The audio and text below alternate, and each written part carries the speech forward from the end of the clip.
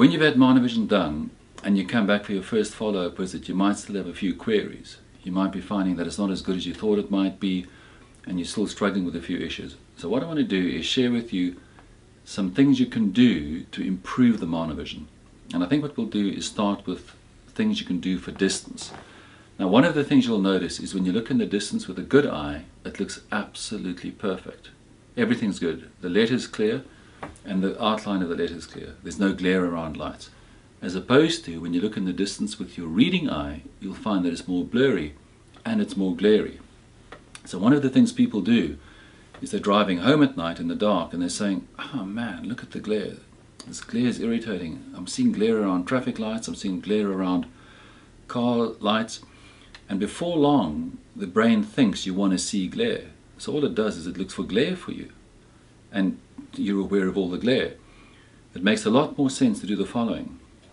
First of all, you can't cheat your brain and say there is no glare, because there is glare. So you acknowledge, yes, there is some glare, I can see it, but I can see the car registration in front of me, or I can see the road sign, and you start showing the brain what you can see. And now the brain starts saying, all right, this is interesting. So what you want to do is you want to see the detail. You say, yeah, I want to see the detail. And the brain then does something really interesting. What it does is it starts using more of the right eye, and to improve the distance vision, it starts ignoring the glare.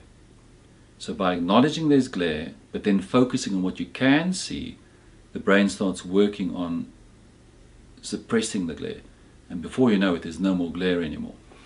And another thing you can do when your distance vision seems just a tad unclear is you simply do this and you show the brain, that's the blurry eye, that's the good eye, so the brain's reminded.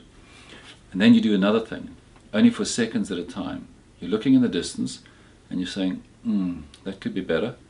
You then close the reading eye, and as soon as you notice things are clearer, you open it again, and as soon as you notice they're slightly more blurry, you close it again, and then open it again.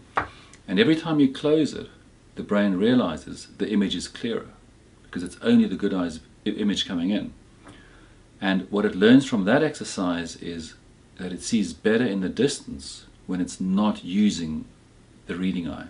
And it's a trick, or it's an exercise you can do to help the brain use the dominant eye. And now the same thing can happen for near. You can be looking at something up near and finding it slightly tricky, and all you do again is you now close the good eye, the distance eye, and you'll suddenly find the near vision is absolutely perfect. You open both eyes, it's slightly less good. You close the distance eye, and it's improved again. And this exercise is again showing the brain that you see better with the left eye for near, and specifically when you don't use the distance eye, it's even better. So in that little exercise, the brain has learned to, number one, use the eye that it was intended for that distance, and secondly, it's learned how to suppress the eye that you don't want to use. And then the final thing is, when you're busy getting used to Monovision, it's important that while this process is evolving, that you don't confuse the two eyes. So what you can do is you can sit back and look at distance, the television for argument's sake, and you'll see, alright, much better with the distance eye, much worse with the near eye. Then you look at something up real close, and much better with the reading eye, worse with the distance eye. And then what you do is you start moving this away until you find the distance at which the two eyes are very, very similar. And the distance where the two eyes are the same is where they compete. And while you're getting used to Monovision and you're training the brain to do Monovision, you don't want any competition. So what you've got to do while you're busy training your brain for Monovision is you've got to find the distance where the two eyes are the same and competing, and you've got to avoid that distance. And for most people, it's somewhere over here at arm's length, and often that corresponds with the computer screen. So at any distance where you do this and you say, oh yeah, the two eyes are the same, either bring things closer to favor the reading eye, or hold things further away, or look at things further away to favor the distance eye. But what you don't want happening is the two eyes competing. And if you bear those few things in mind and you try those things and you do them on a semi-regular basis, it's only going to make your Monovision work more effectively, more quickly.